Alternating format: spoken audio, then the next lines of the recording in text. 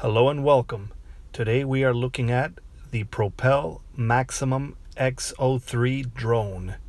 This is a small brushed quadcopter that has altitude hold, a special training mode.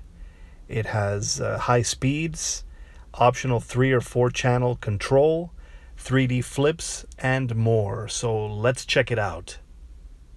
Now the drone comes in this black rectangular clear box. And as you can see, the drone is displayed clearly here in the front.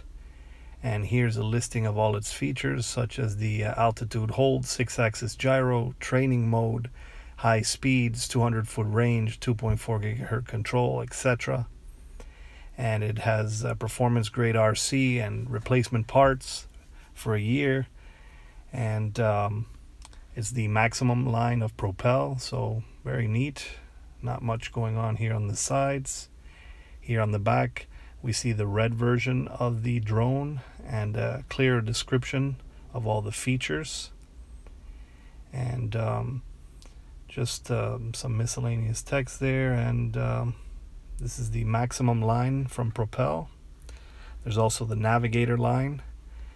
And so pretty neat, pretty cool layout there for beginners or intermediate. So now let's open up the box and take a closer look at the drone here. Just open it up, pull it out from here, from the top. Let's try the bottom. So let's fold this out and just slide it out there. There we go. So we'll put the box right here and we'll set this right here. And so here's the drone and the transmitter, nice and clear with these with this silver background. And here's the drone, very nice, very slick. This is the black version. There's also a red version, but it's very shiny with its shiny plastic there and built-in propeller guards. And now let's take a look at the transmitter. Very nice, small, compact transmitter, and very comfortable. And you can put some accessories on it, such as grips, different grips and stuff. And now let's take a look at this little box that has the little bags with chargers and spare propellers and stuff. So let's open it up. And you can see all the goodies in there, such as the manuals and brochures right there. And right here we have some baggies. This one right here has the parts for the controller. This has the spare propellers. And this has the battery and charger and micro USB cable. So it has the charge adapter, which you plug into the micro USB cable and charge it. So let's organize all this and take a closer look at the contents of the box. Now, taking a closer look at the contents of the box, we have the drone itself.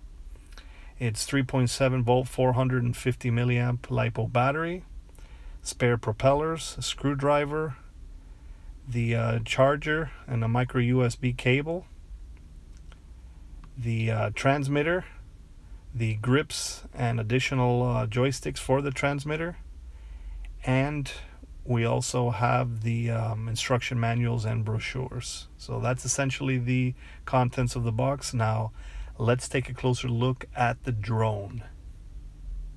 Now, looking at the drone, this is a neat little brushed quadcopter that looks a lot like the Propel Tau, released a short while back. And as you can see, it has the Propel logo right here at the top, and it's a shiny black charcoal color. And it's a brush motor quadcopter with propeller guards that are built in but easily removable. And it has 4 bright LEDs down here below that make it bright and visible either at night or for orientation. And as you can see, the Propel logo there at the top is lit in red. So very nice looking. And right down here we have its battery bay. And it takes a 3.7 volt 450 milliamp LiPo battery, and it essentially charges with this proprietary charger right here.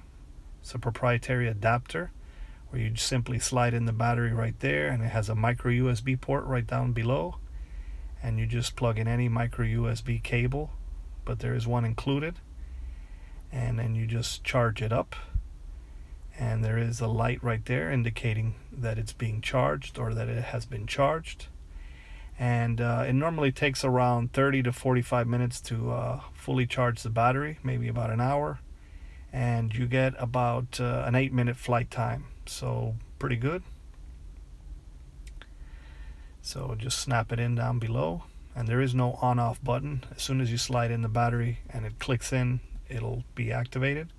Right there is its 2.4 gigahertz antenna, and as you can see, it has pretty nice built-in propeller guards that you can just easily remove if needed. And overall, a neat looking quadcopter that looks like the Propel Tau. It's virtually identical to it, and it has good flight characteristics, very smooth and agile. There is a training mode that limits its height, and it makes it fly at a very slow pace so that beginners can definitely train. But very neat looking quadcopter here, very aerodynamic, and pretty sleek looking. So that's essentially it for the quadcopter. Now let's take a closer look at its transmitter. Now, looking at the transmitter, this is a very comfortable controller here from Propel, and right here in the back with a little lid and screw, you have your batteries that are essentially 2 AAA batteries that it takes. So you would put the lid back on and screw back in the lid, and a very nice controller. Here in the back you have a couple of grips, rubbery grips that are very nice, and as a matter of fact, you've got some additional grips that you can optionally attach to the transmitter. So you would just simply slide them in. And here we have a couple of optional joystick heads there, so you can remove the ones that are on and use those rubbery ones. But very nice options here for the transmitter. As you can see, we can slide on these grips here at the bottom. Very easy to put on or take off. And it has a very nice comfortable feel, so very nice ergonomic controller. And as you can see, it's very easy to just remove the joystick heads there. You just take one off and take the little rubbery one and just kind of wedge it in there or screw it in there like that. And now you have the option of having a rubbery joystick or the metallic plastic one that it has.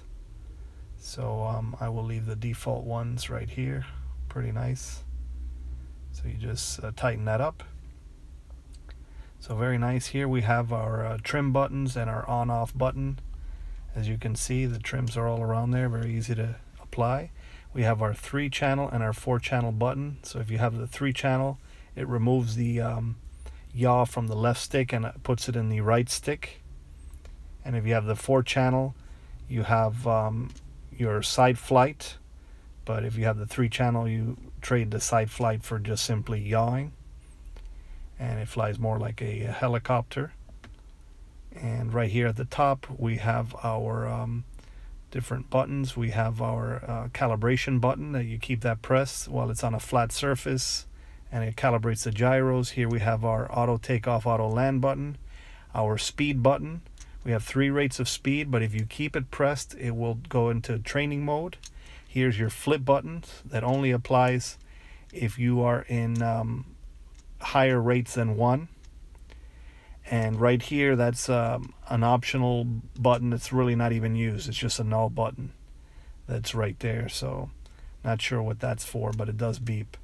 So that's essentially it. And then you have, you know, your left throttle stick and right rudder stick. So we turn it on right there, as you can see, and we have our channels and our rates there. So if you push the third channel there, you've got the 2 channels, and right here you have your speed rates, and you have the 3 rates. But if you keep it pressed, you would have a T mode, which is the training mode, which you're limited in the height it could fly, which is about a few feet. But that's essentially it for the controller. So now let's take a look at setting this up for a first-time flight.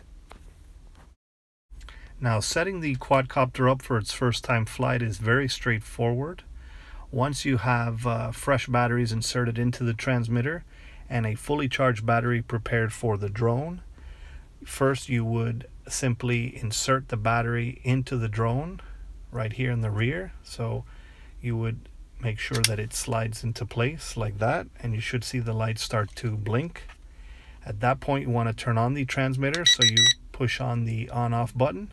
Now you have to bind it, and you do that by moving the left stick up and down like that, and you should notice the lights go solid. And at that point, the transmitter is bound to the quadcopter.